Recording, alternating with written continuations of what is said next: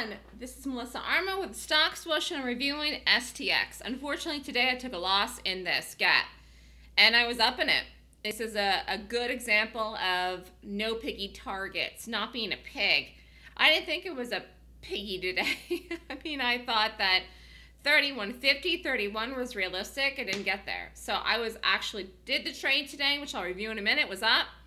Didn't take any profit out, dropped, hit, bounced, stopped. Very frustrated, but anyways. I was not aggressive in this. I didn't do it here. I did it here, dropped, broke, it was up. 32 broke. And it actually broke by 12 cents. So I felt like the stock would continue and the gap rated highly. The trade did work to drop. I didn't get out. Anyways, I didn't get out of it. So I was up in a trade and then took a stop. There's nothing I can do. So anyways, I got stopped and then that was off. Didn't redo it. But I will tell you, this is the top watch tomorrow morning on Wednesday for a continuation gap. In fact, I would be shocked if this did not fall tomorrow.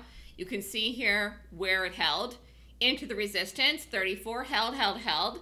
Actually, if you tried to do anything with this at all after 11 o'clock, it went nowhere. Why? Because the stock was lower. It was not a long. It was not a buy. It was a short. But unfortunately, it was such a large down gap that all the selling continued into the gap and dropped into the morning, and then I just didn't get out. I should have been a little bit more aggressive with the entry here. The reason I wasn't, I'm not going to get into a whole long thing because I talked about it in the room and I teach this in the class, but the bottom line was I wasn't this morning. There was a real reason for me not doing it, but the gap rated well. This should fall tomorrow. You're looking for a trade tomorrow? Short STX. Anyways, it's lower. So I took a stop in this today. Nothing I could do. I have to suck it up.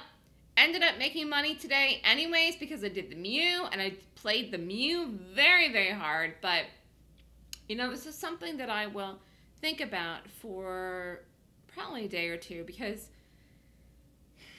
you know, sometimes when the gap rates so well, you know, it's just, I mean, this, I felt so confident this would fall today, and I wasn't as aggressive as I normally am.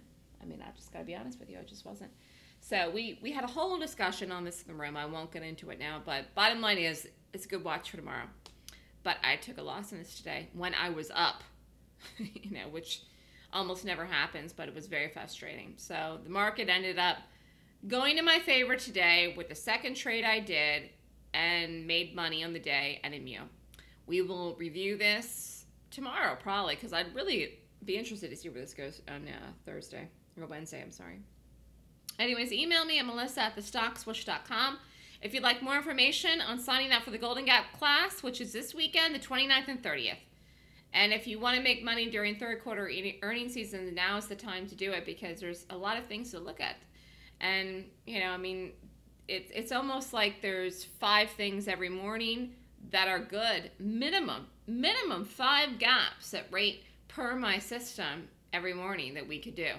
But I try to focus on 1 or 2. Thanks, everybody. Have a great night.